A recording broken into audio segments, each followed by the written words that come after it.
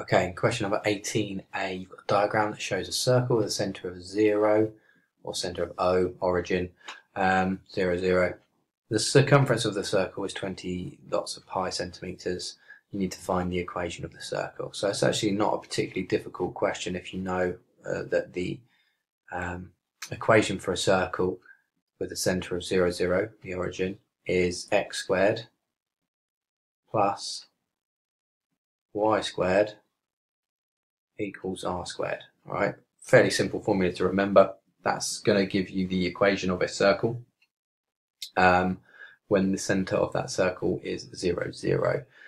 We are given the circumference of the circle, so we need to know what r is, and that's going to be able to be worked out by knowing that circumference is equal to pi multiplied by the diameter.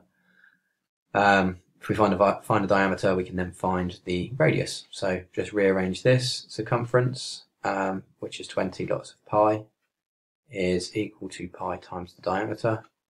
And then you can divide both sides by pi to get the diameter. So therefore 20 is the diameter, and therefore 10 is what the radius is, because the radius is always half the diameter. So nice simple number to pop in to r squared there.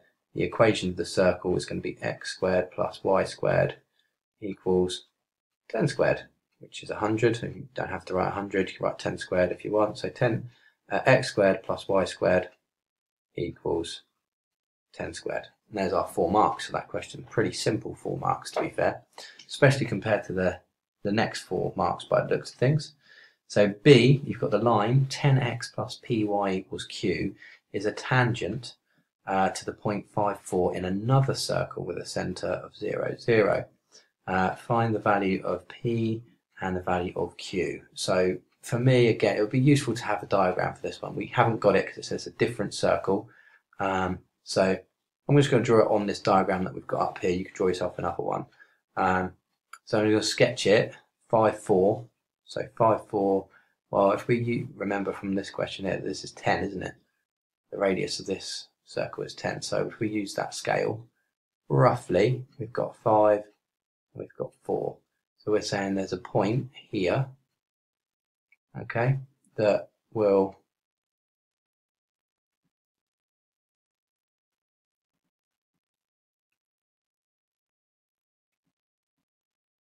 draw a circle round that point there.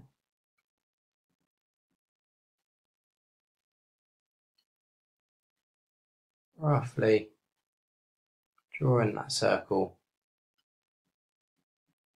Okay, and there's our tangent to that circle. There's the tangent. Okay, so a tangent is just a line that hits the circle at a particular point. So there's a rough sketch of that circle, and what you want to do is think about this line here, right? Now, I know it looks like I've just drawn lots of sketchy lines on a diagram, right? But this is the tangent to the circle. This line from 0, 0 to, wherever this is going, this line is the perpendicular to the tangent, right? And there's a fact you need to know about the gradients of these two lines, okay? So the gradient of the perpendicular to the tangent is the negative reciprocal gradient, okay? And that's something that you're going to need to know, have to have in your brain in order to be able to answer this question. So we could calculate the gradient of this line. This line we could calculate the gradient of by working out the difference in y and dividing it by the difference in x. Okay, so the difference in y is 4. So I'm going to write down gradient of perpendicular to the tangent. Okay, so the gradient of the perpendicular line to the tangent is 4 difference in y divided by difference in x over 5, 4/5. That means, using our bit of knowledge, our rule, is that the gradient of the tangent if it's the negative reciprocal of the perpendicular, it's going to be negative 5/4, 5/4. Okay, now we've ignored this equation for the moment, all right? We've just calculated the gradient of the tangent because it's something we're going to need to know. We need to know what that is, right? Even though we've got a gradient in front of this tangent here, it doesn't match. It's a bit of a weird question, this one, right? But I'll come to that in a minute.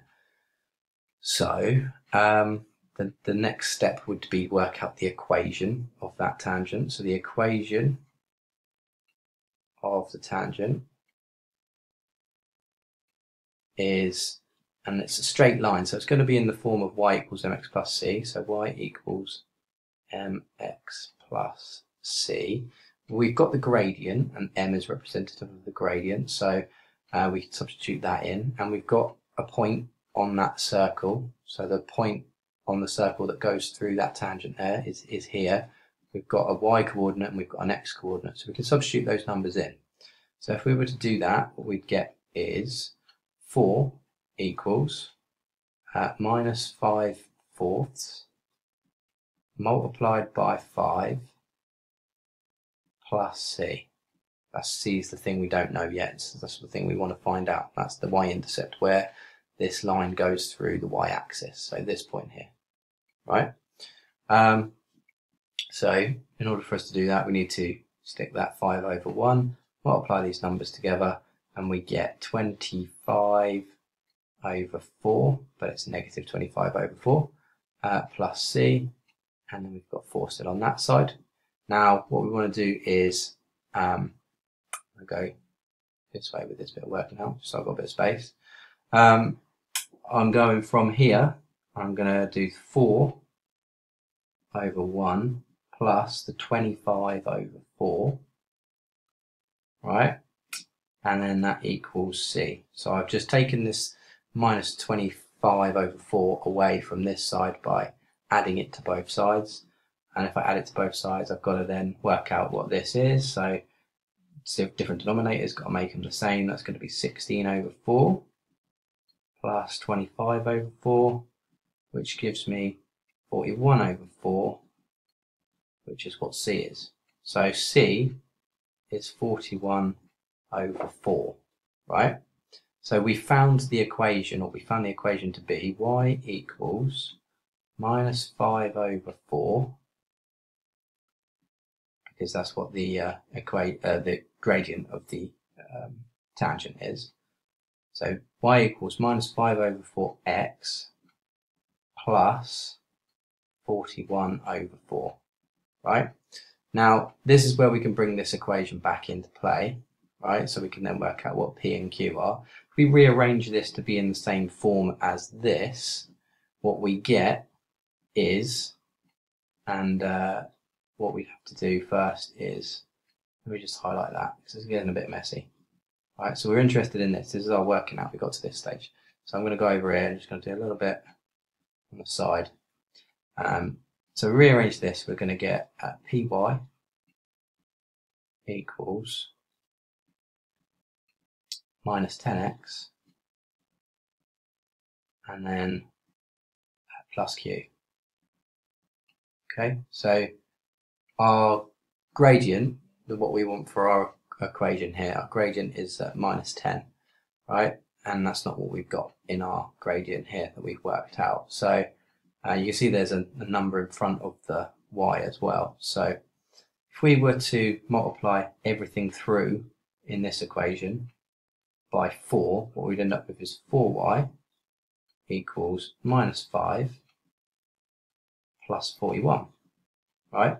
So we're getting there, aren't we? We're nearly there. We've got a number in front of the y, 4y equals minus 5x. Oh, I've got the x on this one down here. Minus 5x plus 41, right? Well, the only thing that's not matching up here is this minus 5 and minus 10. So if we multiplied this whole equation by 2, we'd end up with 8y equals minus 10, which is matching now, plus 82. And then if we see here, if we just match this p with this 8, we're seeing this is telling us that P is 8. P equals 8.